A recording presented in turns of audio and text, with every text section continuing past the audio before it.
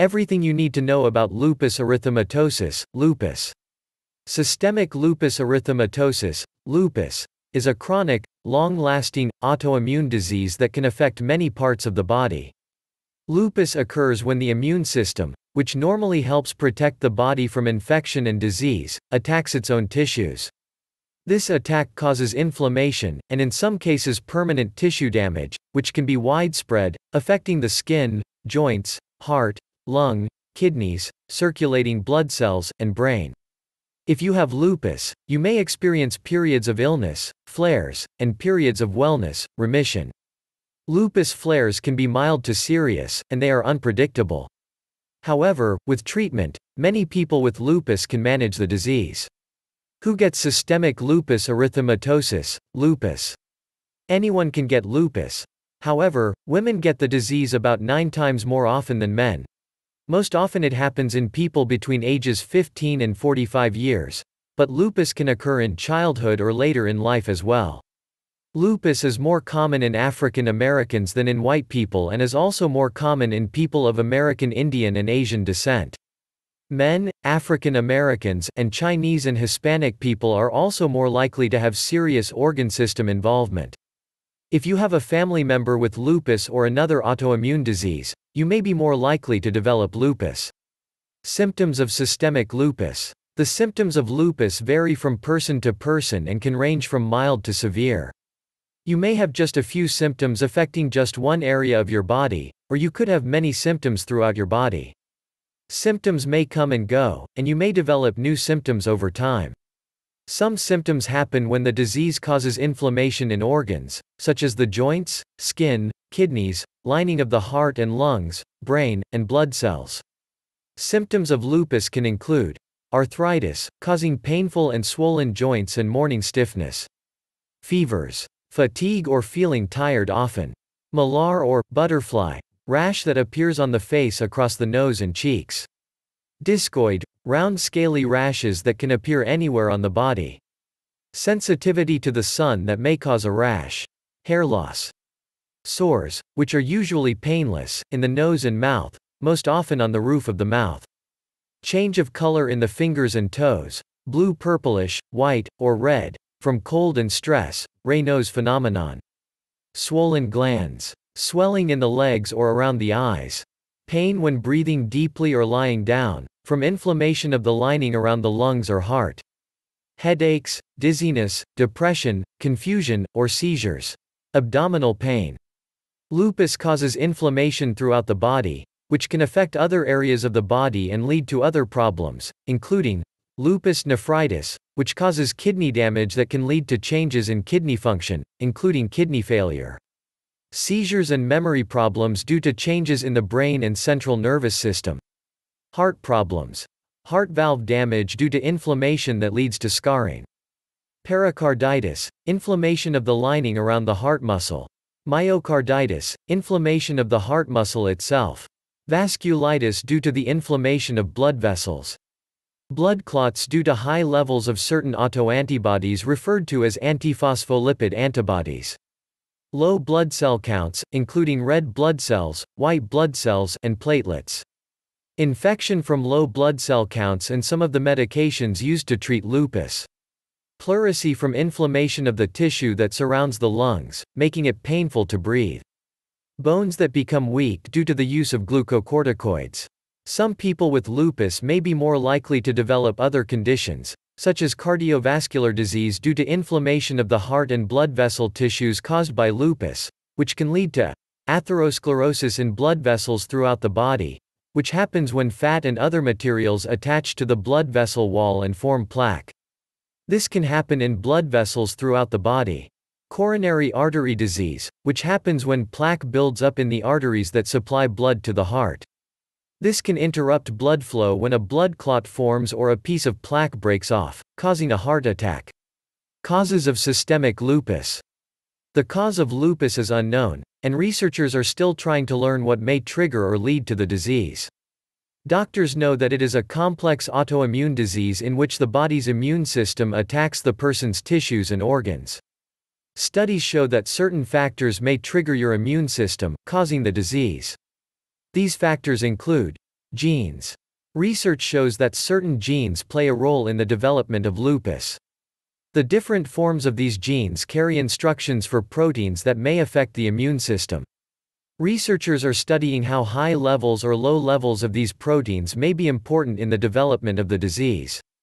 Environment. Exposure to certain factors in the environment, such as viral infections, sunlight, certain medications, and smoking, may trigger lupus. Immune and inflammatory influences. Researchers think that if the body does not remove damaged or dead cells normally, this could trick the immune system into constantly fighting against itself. This process could cause an autoimmune response, which could lead to lupus. In addition, researchers are studying different cell types and how changes could lead to lupus. Diagnosis of systemic lupus. Lupus can be difficult to diagnose because it has many symptoms that come and go, and also can mimic symptoms of other disorders or diseases. When speaking to your doctor about your symptoms, be sure to include symptoms that may no longer be present. Your doctor may need to rule out other causes before diagnosing lupus. At this time, no single test diagnoses lupus. Doctors can diagnose the condition by asking about your medical history and symptoms, and, if necessary, reading your previous medical records. Asking if anyone in your family has lupus or other autoimmune diseases. Performing a complete physical exam. Taking samples of blood for laboratory tests, such as anti-nuclear antibodies, ANA, a sensitive test for lupus. Almost all people with lupus would have a positive ANA. However, having a positive ANA does not mean you have lupus, since totally healthy people can have a positive ANA. Antiphospholipid antibodies, anti-Smith, and anti-double-strand DNA antibodies, which doctors order when you have a positive ANA and can help determine if you have lupus. Complete blood counts, to check for low platelet counts, low red blood cell counts, and low white blood cell levels, which can happen if you have lupus. Metabolic panel to look for changes in kidney function. Taking urine samples to check for abnormal levels of protein in the urine. Performing a biopsy of the skin or kidney, when labs indicate there may be a problem with the kidney, by taking a small sample of tissue to examine under a microscope. Treatment of systemic lupus erythematosus. Lupus, doctors treat lupus based on your symptoms. The goal of treatment is to manage symptoms, prevent, limit, and stop flares, maintain the lowest level of disease activity, and, if possible, achieve complete remission. Prevent or slow organ damage. Improve your quality of life. Lupus is a chronic, long-lasting disease, and there is no cure at the present time. However, treatments have improved dramatically, giving doctors more choices to manage the disease. Because symptoms can change, and treatments can have side effects, your doctor may recommend a combination of treatments to manage lupus. Treatments for lupus may include the following. Medications. Anti-inflammatory drugs help treat pain or fever. Antimalarials, which are used to prevent and treat malaria, have been found to be useful for treating fatigue, joint pain, skin rashes, and inflammation of the lungs caused by lupus. These drugs may also prevent flares from recurring. Corticosteroids help to lower inflammation in the body. Doctors prescribe these medicines in the following forms: liquid or pills that you swallow, cream that you apply to the skin, injection, intravenous, IV, infusion that doctors give to you through a tube in your vein. Because they are potent drugs, your doctor will prescribe the lowest dose possible to achieve the desired benefit. Immunosuppressants help suppress or curb the overactive immune system, and they may be given by mouth or by IV infusion. The risk for side effects increases with the length of treatment. B lymphocyte stimulator, BLyS, protein inhibitor, a type of biologic medication, can help reduce the activation and lifespan of abnormal B cells in the body, which may help control lupus.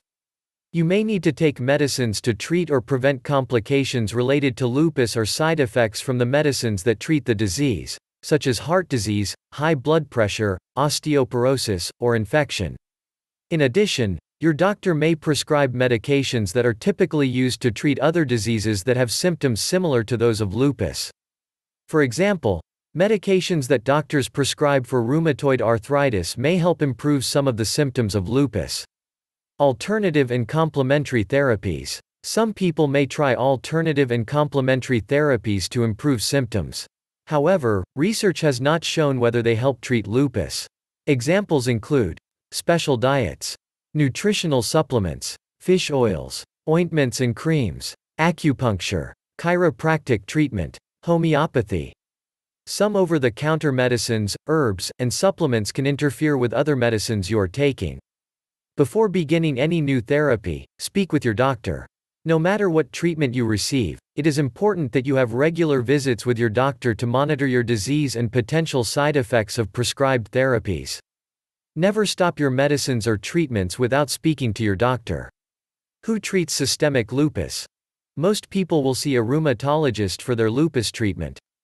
A rheumatologist is a doctor who specializes in rheumatic diseases, such as arthritis and other inflammatory or autoimmune disorders. Clinical immunologists, doctors who specialize in immune system disorders, may also treat people with lupus. Other healthcare providers may provide treatment, including primary care providers, such as a family physician or internal medicine specialist. Mental health professionals, who provide counseling and treat mental health disorders such as depression and anxiety. Nephrologists, who treat kidney disease. Cardiologists, who specialize in treating diseases of the heart and blood vessels. Hematologists, who specialize in blood disorders. Endocrinologists, who treat problems related to the glands and hormones. Dermatologists, who specialize in conditions of the skin, hair, and nails. Pulmonologists, who treat lung problems. Neurologists, who treat disorders and diseases of the spine, brain, and nerves. Living with systemic lupus. Living with lupus can be physically and emotionally hard. At times, you may think that your friends, family, and coworkers do not understand how you feel. You may experience sadness and anger. A good place to start managing the disease is working with your doctor to determine the best treatment plan and taking your medications as prescribed. But keep in mind, many people with lupus live wonderfully happy lives, and therefore a positive outlook is very important. You can do several things to help you live with lupus. Learn to recognize the warning signs of a flare so that you and your doctor might reduce or prevent them. Warning signs include increased tiredness, joint swelling, pain, rash, fever, abdominal pain, headache. Eat a healthy, well-balanced diet rich in fruits, vegetables, and whole grains. Exercise to help keep your body strong. However, talk to your doctor before starting an exercise program. If you smoke, quit. This will help lower your risk for heart disease that can be a complication of lupus. Protect yourself from the sun. Sometimes, exposure to the sun can cause a flare. Wear protective clothing, such as a hat or long-sleeved shirts, and use sunscreen anytime you go outside. Reach out to online and community support groups. Keep the lines of communication open. Talk to your family and friends about your lupus to help them understand the disease. Ask for help when you need it. Take a break from focusing on the disease, and spend some time doing activities you enjoy. Lower your stress. Try meditating, reading, or deep breathing. Remember, stress can trigger a flare. Make changes if you need to in your work environment so you can try to continue to work, such as creating a flexible schedule, for example, work from home or start the workday later. Working part-time. Adjusting your work area so that you are more comfortable. Most people with mild disease or who are in remission can usually participate in the same life activities they did before they were diagnosed. Pregnancy and contraception for women with lupus. Most women with lupus can have healthy pregnancies if the disease is under control. If you start to plan a pregnancy, talk to your doctor so you can be as healthy as possible before becoming pregnant. Close monitoring during pregnancy is essential, especially if you have low platelets, antiphospholipid antibodies, anti-SSA, RO antibodies, high blood pressure, lung or heart problems, or kidney disease. It is important to find an obstetrician who manages high-risk pregnancies and has experience working with women who have lupus. Research shows that birth control pills do not increase the risk for severe flares among women with lupus, but estrogen-containing pills are not recommended for women with antiphospholipid antibodies. Talk with your doctor about your antibody test results before starting oral contraceptives.